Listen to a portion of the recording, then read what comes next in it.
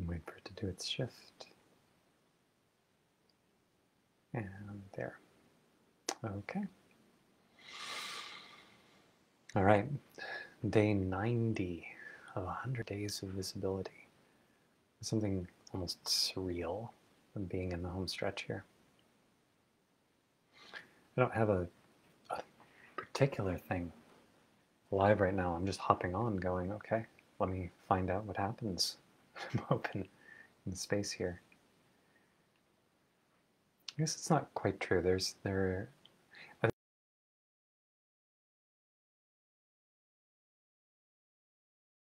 A day off from any kind of trying to do stuff on the inside.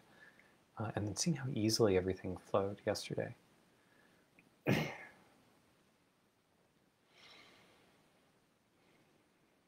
And then like getting back to work, but noticing, oh, well, actually, there's something important to take from the ease, because I'm speaking very abstractly.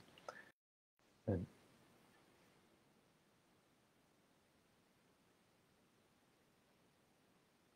there's this quality of how am I orienting to both the charge that I feel, the sort of activation and struggle and the difficulty, and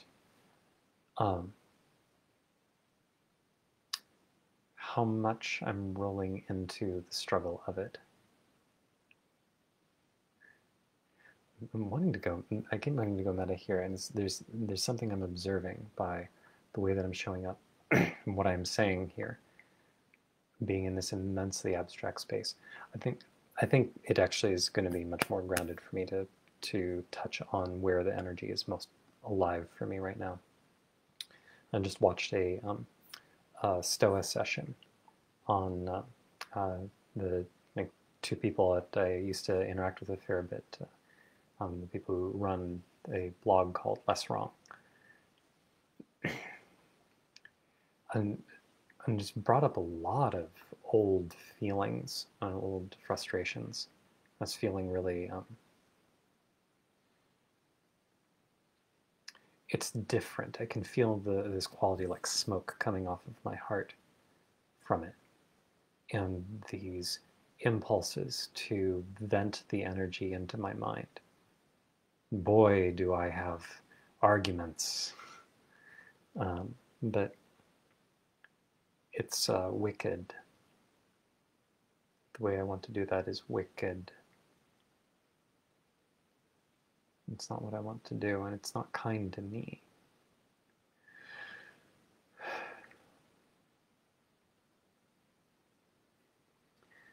I'm feeling a lot of this energy and noticing this quality of what feels like unassailable arguments. But now I can see through them really clearly.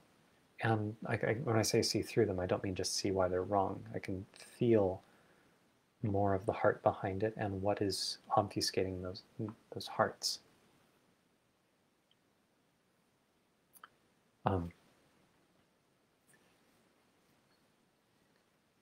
The whole community there has a huge amount of energy placed into saving the world. Almost everything is about saving the world. In very important ways, I helped to build it. A lot of the reason it nucleated the way it did was because the company I built, the Center for Applied Rationality, and I built with others,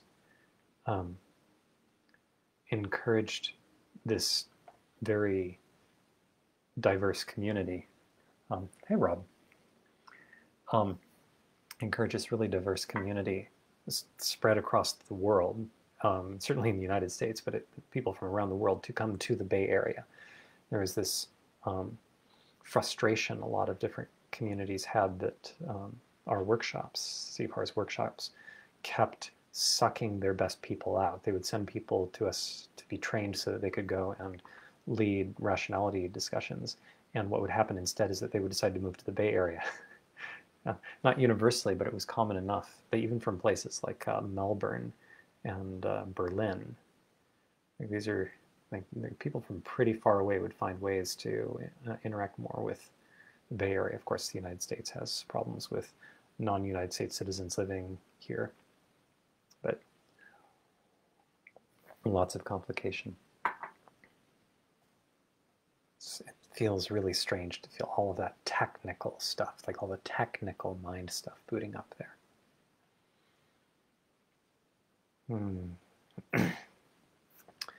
So doing all of this pull of energy for building a community centered around this focus on saving the world. The arguments that there's something to save it from and that it takes a kind of intelligence to address it, it feels very strong, very unassailable.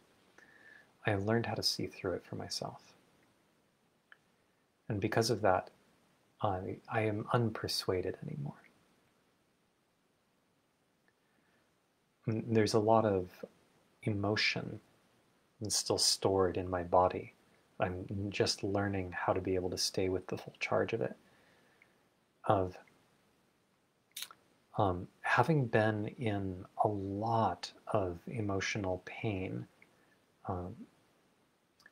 from trying to connect and finding that that wasn't available. That there were important things that I could see that were inaudible because I didn't know how to translate them into the rationality framework. In retrospect, I think the problem is that there's a part of me that is something like addicted to being misunderstood. That's not quite the right way of saying it. Something more like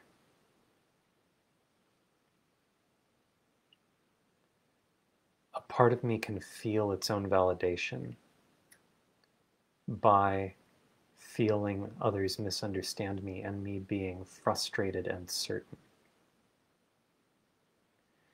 And getting to bump into a community that is based almost entirely on living in the mind and viewing anything that isn't mind as dangerous and needing to be modeled in the mind in order to be trusted. Like some of the best uses of mind given that constraint around, but still completely alienated from the flesh. As completely alienated from being carnal creatures as it's possible to be while being a physical community. The paradox of that, and I don't think it was fully felt, but it was definitely present. Like I've never seen higher rates of depression in a community or of burnout. And a lot of people would report loneliness while living in group houses surrounded by like-minded people. It's kind of nuts. So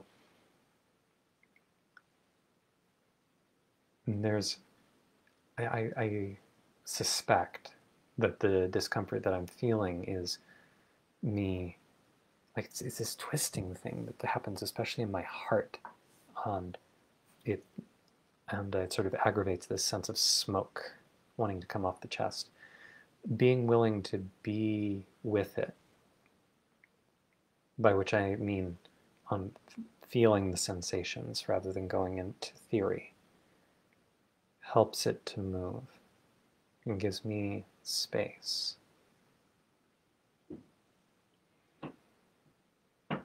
I didn't have the capacity to do that before.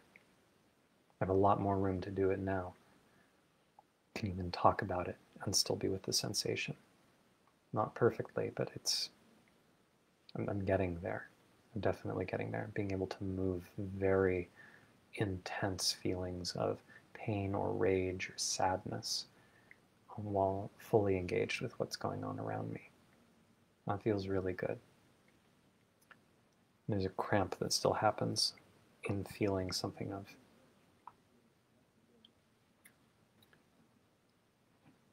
a lot of these people I would have considered friends, and there's a level at which I still feel a kind of betrayed.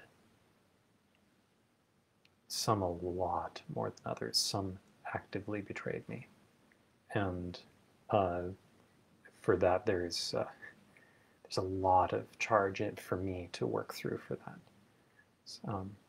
Blaming them and being angry at them doesn't actually help. Then it's like there's a lot of work to do there.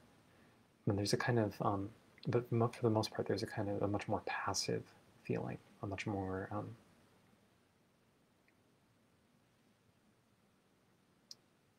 we can't meet you where you are because here is some logic about why our ideas are right. Just be better. Um,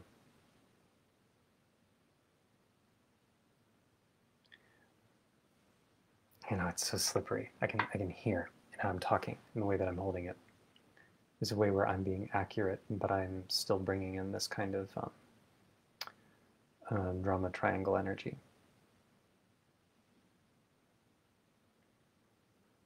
I chose to be in that community for 7 years because I wanted to save the world. And I ignored the signals that there was something wrong with how I was orienting to it and how they were orienting to it.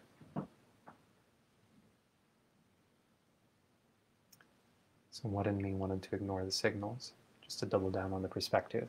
Just saying because I'm trying to save the world begs the question, why did I need to grasp onto that frame? If the frame was wrong, how did I know to trust it over my experience of what was obviously true at a moment-to-moment level?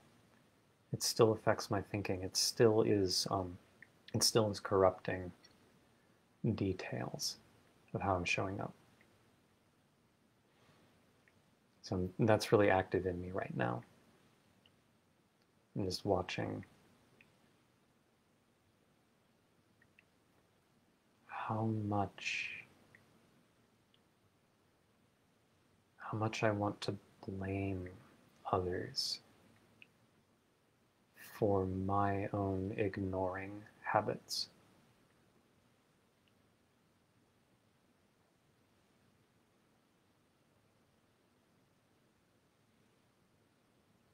My own habits of ignoring. It's a little better.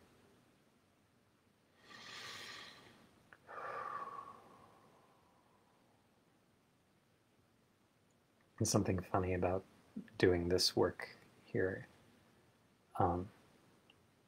Part of me wants to track. Oh, I don't actually want to stir drama. I'm just trying to show up and be in the middle of myself. Just like finding out what happens when I open up. Apparently, right now it's mess.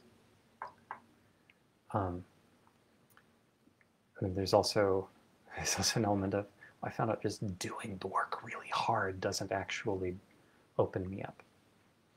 And a lot of this has to do with having enough openness and sensitivity to fully feel things and let them pass through me.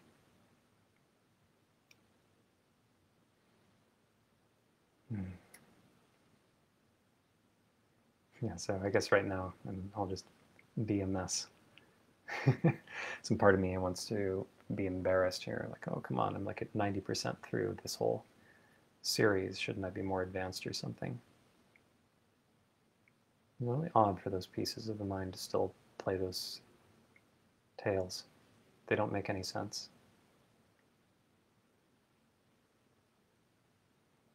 It's all empty. Anyway, I don't feel open enough to be able to show up with more clarity than this. And I think I'm just going to loop if I try to say more. So I'm going to wrap this up here. So if you watched this far, thanks for watching.